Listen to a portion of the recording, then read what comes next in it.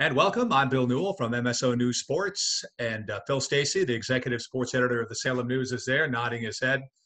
And Matt Williams, assistant sports editor of the Salem News, is here. So we got a light team, if you will. We're traveling light here on this weekend's edition of the program of the podcast. But gentlemen, welcome. Good to see you guys again. Good to see you, Bill. Thanks for having us. Always great. Hey, we've talked so much about what could happen, what has happened as far as getting ready to make something happen athletically. So now we're at the point here finally where we can maybe even talk about what is happening in the days and weeks ahead here athletically here on the North Shore. Phil and Matt, give us what you know. Well, we got some golf starting up. In fact, today, Saturday afternoon, Bishop Fenwick is hosting the first match on the North Shore. They're hosting Archbishop Williams over at the Meadow in Peabody. And that's the first varsity game that we've had in, 6.5 months, I guess, since that Wednesday afternoon, second week of March. I can't remember the date off the top of my head, but when St. John's Prep played Pope Francis and Beverly played Willie, who was it they played at the Garden? It wasn't Whitman Hanson, was it? Hanson, maybe? Yeah, it might have been them. Yeah, it was Whitman Hanson in boys basketball. Yeah, I'm pretty sure. So it's been 190 plus days or so since we've had some action. So the golfers are back at it. I know Fenwick's got a couple matches this coming week. Swampscott and Beverly begin Northeastern Conference play on Tuesday. Hamilton Wenham's playing. I believe Ipswich is playing, Essex Tech. And then we get into some soccer later in the week. You have Essex Tech with a couple of home soccer games. Fenwick has a field hockey game on Thursday. We get some Cape Ann League cross country on Thursday. Salem Academy is going on Thursday. And, by the start of next week, that week of October 5th, we'll have pretty much full bore into the Northeastern Conference at that point. So yeah, it's starting. And as we've been saying all along here, it's great that it's back, and haven't heard that anybody isn't following the proper safety protocols or whatnot. The games will obviously be different than the practices, but as long as we can keep the contact to an absolute minimum and, set forth, I should say, follow the guidelines that have been set forth, and hopefully we have a very successful and coronavirus-free fall one season.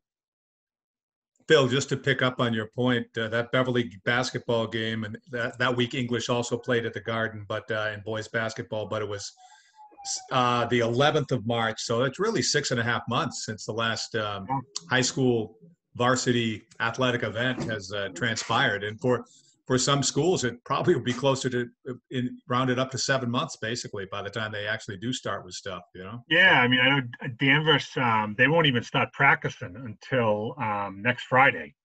That's just the way that they worked it out with their, superintendent and principal and the school committee and whatnot. So they're starting practice a little bit later than everyone else, which means they won't be playing games for 2 weeks. So they'll be starting middle of October.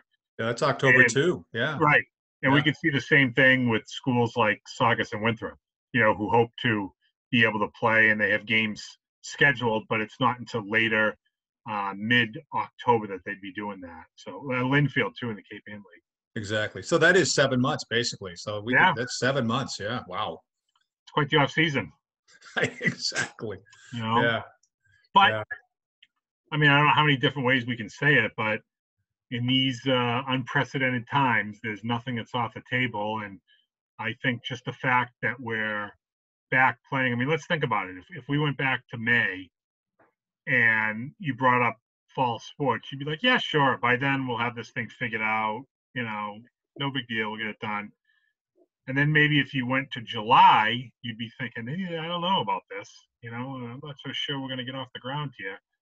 So the fact that they are able to play, especially in the Northeastern Conference, where it was said, it was voted on, we're not going to play this fall.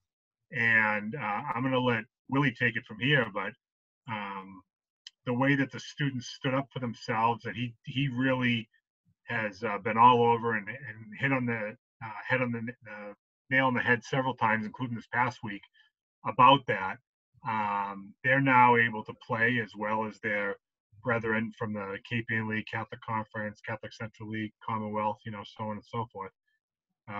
We just have to hope it all works out. And Willie, toot your own horn deservedly here, please, about the column you wrote this past week and kind of summarizing, what the student athletes did for themselves. We've had a lot of student athletes do a lot of great things over the years, but this, going back to that word, has been unprecedented what they've been able to do for themselves. Well, I think, just to note, I'm looking at the map here. So Lynnfield is yellow. They're out. So they're out of the red. They're good to go here once they get their practice time in. So they're probably only a week behind because the first practices were last week. So that's very good news here for Lynnfield. And, I think that's the part about the tooting the horn is sort of why I wrote what I wrote this week. You guys can check it out on the website there. And certainly we had some strong things to say when the principals made their decision. And, we've gotten some credit in some circles. Wow, the things you guys wrote really, hit home and sparked action. And so I kind of says, well, I think it was really the kids that did it. It wasn't us, right? I mean, that's just sort of our style in Salem at the News, the defer and, the players play, so to speak. And what we write maybe counts as play calling, coaching, whatever. But, the way these kids conducted themselves, nobody could have blamed them if they were really mad and acted immaturely. I mean, hey, they're immature. They're kids. They're not allowed to drink. Most of them aren't even allowed to vote at this point yet. The vast majority of these athletes won't be able to vote in the upcoming election, right? Because they won't be 18 yet in November, and yet they still got involved in the civic process here. And, were very mature and asked to be allowed to let play and really organize themselves. I mean, they may have been inspired by something they read in the newspaper or online or some group chats with their parents or whatever. But, this wasn't people that were following instructions from adults. This was young people that were taking action and taking things into their own hands. And I think beyond sports, right, what I really like about it is that they've seen that, when they take action, they can affect change, right? And so this is now going to be a whole bunch of people that go to college, and if they see something they don't like, maybe aren't going to be afraid to ask for some changes and to try to affect some changes. This is, when they get older, they're going to be able to do that same thing, and so that to me is really nice. A whole maybe new generation of people that are going to be, instead of disenfranchised with the structures of power and whatnot, are going to be enfranchised and faithful. And so it's just really, really, really nice to see. I think as a byproduct of that too, Willie, is that a lot of these student athletes either would have been part of spring sports teams that weren't able to play, their seasons were canceled, or maybe even further to the point, saw seniors on those teams that had that season taken away from them. And if you're a senior this year, you don't want your seasons taken away from you. And they figured, hey, those guys and girls didn't have the chance to say, well, we want to play. Let's, stand up for ourselves here. Maybe they were empowered by those seniors in the spring who weren't able to speak for themselves. And if that's the case, I give them all the credit in the world, because they're following the lead of those that came before them, even if it was only 1 year in school ahead of them or 2 years in school ahead of them. But they, I'm sure they saw how difficult it was on those seniors and decided that, if it was going to happen to them, they were going to get on fighting, so to speak. And good on them for standing up and for what they believe in and making change happen. Well, we say it all the time in the Student Athlete Award, but I mean, these are the leaders, right? These are not, this is not the 80s. These athletes are not your, moose on the football team who doesn't know how to do 2 + 2, right? I mean, these kids. Wait a minute. I was an athlete in the 80s. I was a high school athlete in the 80s. Stereotypes. I'm saying the ones you see on TV, from Happy Days or Saved by the Bell or whatever, Yeah. preventing the Matt, nerves. boy, Matt, what a slip up on your part. I mean, oh my goodness. Yeah. Can we do Right this around, over? right around Can the we time I do have it? to give, right around the time I have to give him a review too. Oh, Not good. well, I'm sure that, that'll be strong to quite strong, 10 cents in the candy machine or whatever. But, no, these are the leaders, right? These are our future leaders. These are the kids that are well-spoken and well-rounded. And, for those people that would say, what do we need sports for? We're in a pandemic. I would say this is exactly what we need the sports for. Okay, this is to teach this kind of thing is so much more important than some chemistry folder or reading The Great Gatsby for the 17th time, in my opinion, anyway. Because this is real world stuff, and this is the stuff that kids are not gonna forget when they get older. So let me summarize this. So you breeze through high school, Matt. So you figure, well, they don't really need all this stuff, but they got to have the athletic stuff. But Well, but life you know what? Let me just follow up. I'll let you respond to that. I'm just kidding. But what I think was great is to how the athletes themselves did it in a very low, understated way. They went out there. They were polite. They were friendly. They just made their case. And I also got to give school committees credit too for listening to them. And all this stuff fell right into place, as you reported, Matt, over the last couple of weeks. School committees listened, and they took votes. And it's interesting. Maybe not everyone agreed, but they did vote, and they let the process move forward with the opportunity to see if they can pull this off. And I think that, as far as I'm concerned, I think that was a really good sign too, because I could have easily seen this not going. I think we even talked about it when it was happening. It's like, yeah, there's a nice little action by these student athletes they did it well, but is it going to really result in anything? And it did. It really did result in something. So I think that's a win-win for, again, the athletes and also the school committees. Matt, I'm sorry. Yeah. Oh no, I was just joking with you, Bill, but I agree totally, and I think it was because we've seen a lot of times principals at schools make questionable decisions, and usually they just kind of put their heads in the sand and they get their way, right? And so I guess since we've been hard on the MIAA over the years, we have to tip our cap to them, because the way they designed this to run through the school committees really worked. So, I don't know if that's a happy accident or if they really kind of had a feeling that these committees would have more sense and do a better job. But hey, the way the MIA came up with this worked really well. So kudos to them. And what's funny too is I think the prevalent thought when the Northeastern Conference in late August initially said, you know what, we are not playing this fall. We're going to push it to fall too. And there was the inevitable, what golf courses are going to be open in late February, and how are you going to play, field hockey and whatever. I think the prevalent thought was that, this is going to be the first domino to fall. We're going to see a lot of other conferences around the state do the same thing. It actually was quite the opposite. In fact, if any domino were to fall, and Willie brought this up in his piece this week, you got to give it a Masconomet Regional. They were the first school to step up and say, no, you know what? I think it's okay. We can do this, and we're going to give it a shot. And everyone else in the conference either immediately or gradually said, you know what? Yeah, they're right. There's no reason we can't do this. So it's funny how that, funny in a good way, how that worked out, where the domino that fell wasn't the conference itself and everyone following their lead not to play this season, but Masconomet having the gumption and the foresight to say, we can make this work. There's a safe way to do this. If we follow guidelines and we're responsible, we can do this.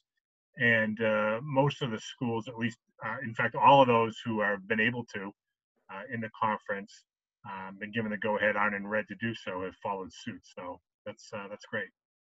It played out a lot like college football, right? The NEC was the Big Ten, and they thought everyone else was going to follow them. And just like the Big Ten, nobody followed. And now the Big Ten and the Pac-12 are going to play, and they're just going to be late, from everyone else because they got met with such backlash and everything. So it played out a lot like college football. And I can't blame the athletes in the NEC or in college football, because it's like if you see your neighbors doing something, you want to do it too, and I guess from a maturity standpoint, it's like, wanting to know, hey, mom, if Susie in my class can go to the movies by herself, how come I can't, kind of thing, you know?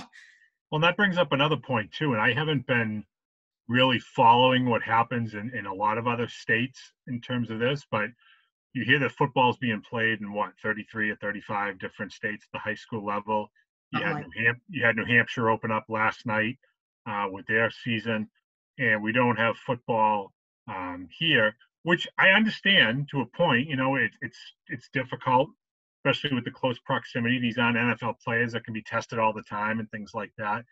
But just for me personally, who's been doing this for 30 years, it's still strange to have a Friday night or a Saturday afternoon where you're not getting ready to go to a ball game. So I don't know. That's still, I think, because that's still fresh and ongoing. And with New Hampshire opening last night, it brings it a little more to the forefront, at least for me, that like, oh yeah, we still don't have football. But so I really hope we can pull that off in the fall 2 season. But I don't know how you guys feel about it. I mean, you're out as many games as I am in the fall. Go ahead, Bill. You know what I was thinking is you were just complimenting the MIAA, and I would have too. I mean, but hindsight is always 2020, right? And that I think back now, and I'm thinking, were they too hasty on this fall 2 thing for football, but not anything else? And then you think about the college sports, and at college, football drives everything. Football's the big ticket. It's the big money sport, and they're playing football at the colleges, but they're not playing it here in Massachusetts for high school football. And I'm just thinking, a couple of things here is that, it just these athletes that, like a traditional high school athlete might play football, basketball, baseball. And now these players, these seniors right now, these current seniors missed out on baseball. They'll miss out on football. And I'm sorry, fall 2 is not going to be that. I don't think it's going to be as good. It's not going to be that great because I'm worried about the weather and snow and all these conditions. I just, it may work out great, and I hope it does. But and then the spring sports, that's going to be diluted again a little bit. So I mean, they definitely are going to be hit hard for a year and a half here for sports. And again, it's nobody's fault. I'm not blaming anybody. I think all these decisions are the right decisions. I get it, but they are taking quite a hit. And I know Vermont's doing 7-on-7 football. In some of these, sports have changed a few of the numbers on the field, and that's. I don't know if that's the way to go either. So I'm not criticizing it. It's just one of those things that, if you're going to do football in the fall, you've got to know by now anyways. And they made their mind up, and I'm not saying it's the wrong decision. Matt? I mean, personally, I think they could have.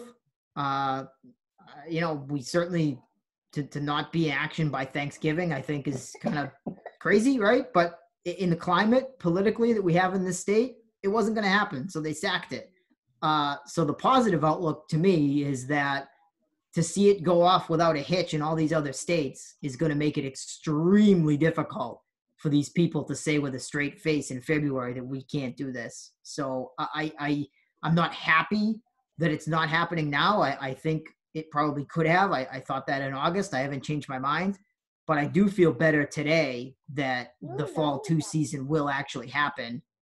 Because it's going so well in all these other places. I think they're going to have a hard time telling us that fall 2 is too dangerous and can't be allowed. Do you think that will change with the weather changing? I mean, technically they would be starting up in the winter, and you hear so much, and I'm certainly not a doctor or play one on the podcast, but where it is still cold and flu season more than it would be at the start of a traditional football season. That's where I get a little bit like, I wonder if that's going to affect things or not. I think if you're looking for a reason to cancel football, I think that's where you would go, right? I think it makes sense. But I think similarly to the way that the summer sports, the Little League, the camps, things like that, kind of convinced people that we could do soccer and field hockey and cross country and golf here for fall 1. I think similarly, hopefully the strong football, results elsewhere in the country will have that effect for fall 2. I mean, it would be a real shame if they cancel fall 2 when we could have played in fall 1 because, there's no time machine. You can't ever get that time back. So, you know, it would really stink. And hopefully it doesn't come to that for anybody. And, you know, I mean, I just feel like I've always feared the maturity level of the potential football protests if football's canceled completely. You know, I mean, if people thought these regular sports protests were powerful, I mean, I think what we'll see if they try to get rid of football, you know, will pale in comparison. You know, I was thinking they were talking about how the virus would go away in the summer at one point. That was a theory, which apparently isn't true, because we've gone through the summer and we still have the virus. But think about Thanksgiving. Was it 2 years ago or 3 years ago when we had the 0 degrees and the 40-mile-per-hour winds? It was a brutal day.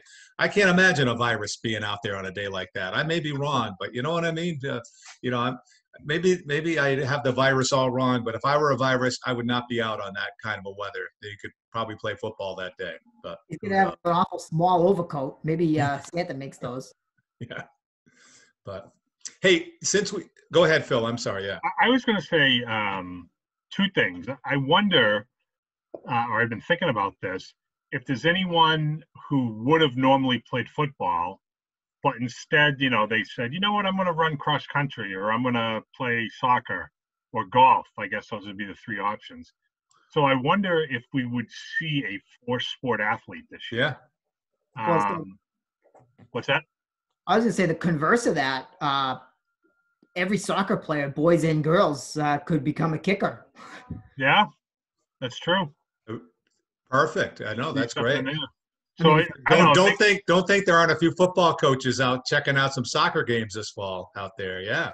Well, you know, perfect example of that. And now he's a highly recruited and regarded kicker at Bentley University was Luke Samperi of Beverly. Yeah. Luke was a soccer player up until his senior year of high school. Decided to come out for football. A lot of his buddies played football. Beverly goes on to win the North title, thanks in large part to his kicking and punting. Played a crucial role in that team. So I don't think that's so far-fetched.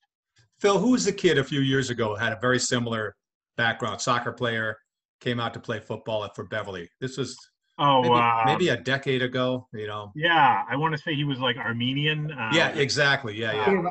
Armando Cuco. Yeah. Was it Cuco? Armando Cuco? I mean, he was a great kicker. He kicked in Division I at UMass. I don't know if he was a soccer player, but he's the last great kicker before Luke that I can remember at Beverly. That's him, I'm pretty sure. Yeah, absolutely. Yeah. The other thing I was going to mention is, you know, we're talking about football and fall 2 season. Does that have a better chance of playing than maybe the traditional winter season, where football, as we know, is going to be outside? You know, no matter what the weather is, that's outdoors.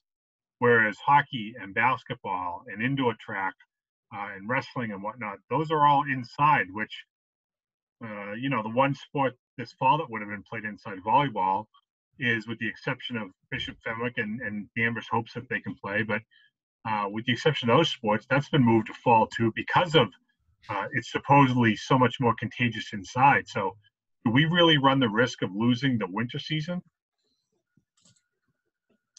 Yeah. Hope not. Good point. Yeah, it's a good. I mean, I guess that would be a decision that, you know, it would be on the table moving forward for sure. Yeah. I mean, I've been going along and saying that, you know, geez, if things go well in the fall 1 season and, you know, everyone follows protocols and there's no slip ups or whatnot, you know, that's going to allow everyone else that much better of a chance of playing these other seasons. But when you move it inside, it does make you think like, well, that's kind of a different ball game. And I don't know if the rules are different or not. I certainly hope not, selfishly as a writer and as a fan, because the winter season is terrific. But I digress. Yeah, with the numbers as low as they are, though, I think, you know, if they stay this low, we'll be okay. I mean, you're seeing the state start to push back on some of the remote learning now in the districts that are, you know, very, very not red. So I think as long as the numbers stay low, the appetite's going to be there to be a little more permissive here as time goes on. Yeah, we'll learn a lot more in the next 2 months, really, before they have to make those decisions. Hey, in our last few minutes, I want to ask you guys, because we haven't until really this week talked a lot about football, or we've done a little bit of football talk here this weekend, but you guys are running a series on here's what happened on this day in football 5 years ago, 10 years ago in the Salem News. So I thought maybe I'd ask you two guys whether there's something you dug up in your research from on this date, 5, 10, whatever years ago, 15, I guess it is, or more, but whatever the date was, something that you kind of like, oh, I'd forgotten about that, or, those kinds of things that have happened in sports, because you both have been there for a few years now. Yeah. Yeah, I would say so. I mean, going back and finding the dates, that was the first part of the process, like what days of the week were Fridays and Saturdays, and, mark down those dates and then go back and look and see. You always want to have a piece of art, a photo from one of the games. We usually try to put 3 different games in there every time we do this date in football history. 3 games from 3 different years. So, we obviously have a lot of photos in our system from, say, like the past 15, 20 years. Beyond that, it gets a little shaky. I mean, when we were actually printing non-digital photos, they were hard copies. A lot of those got lost during various moves we've had and whatnot.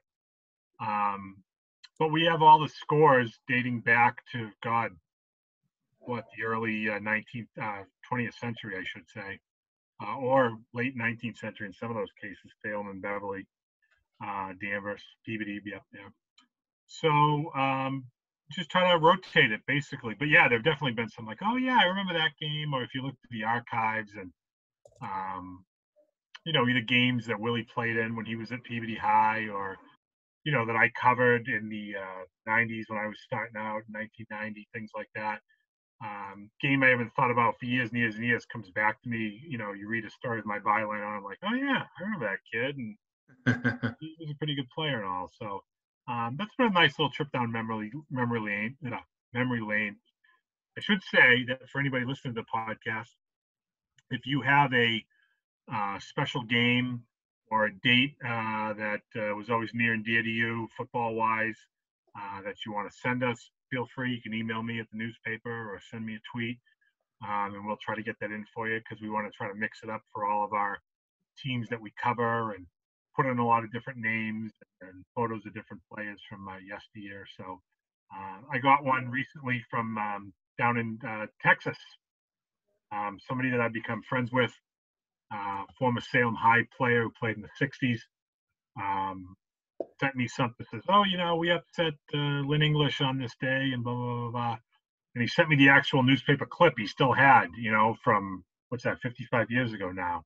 So we were able to run the original photo as it appeared in the newspaper, along with that 65 Salem English game. And I thought that was great. So if anybody else has a game like that, or clips or photos that you want to send us, please do so. We'd be happy to run it in the newspaper. Matt, how yourself on any of this? I think we lost Matt here for. Matt, sure, do you want to? Yeah, I mean, like we were saying before. Can you hear me? I hear you. Yeah, I hear you. Yeah. So I mean, like we were saying before, these kids that they don't remember their chemistry lessons. I mean, but they remember sports, right? So all the game that I would never have forgotten about is that Ray LaMonica interception return. 20 years this week.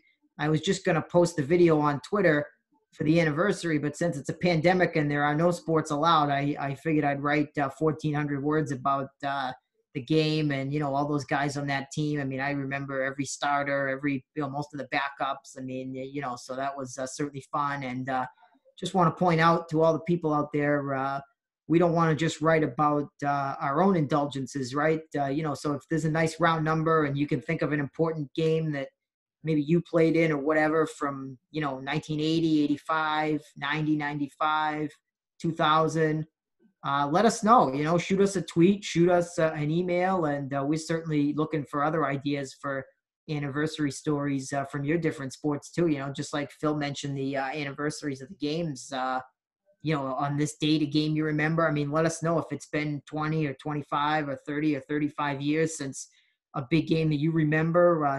We'd love to dig into it and come up with some kind of oral history or something. Those are just so much fun to do.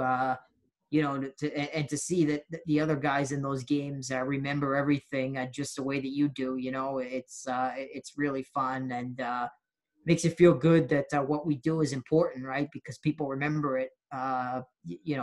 That's why there's passion on the North Shore. That's why these things people love still talking about those old games, and we're very fortunate to live somewhere and work somewhere where that's the case. Hey, I got to close it out because time is short, but I want to share, you mentioned the chemistry class, and we had the anniversary of Monday Night Football this past week. And I do remember the very first Monday Night Football game. I was taking chemistry at the time at my high school. And I remember my teacher coming in probably Tuesday morning thinking, these games are kind of running kind of late. You know what I mean? He had that tired look on his face or whatever, but it's funny, that one comment I remember, because Monday Night Football, when it started, was such a huge deal because football was only Sunday afternoons, and it was such a big deal and a big show on Monday night with Dandy Don and Howard Cosell and the crew. And so I just remember that. I don't remember my elements that well, but I do remember that one comment from my chemistry teacher. To something to the extent that these games are starting a little bit too late or something like that. But that's my contribution. I remember the compound GI gridiron. That's what I remember. Oh yeah. I can tell you the first time I was allowed to stay up for Monday Night Football was when Bill Parcells came back to Foxborough with the Jets. So other than that, you had to go to bed. You got it.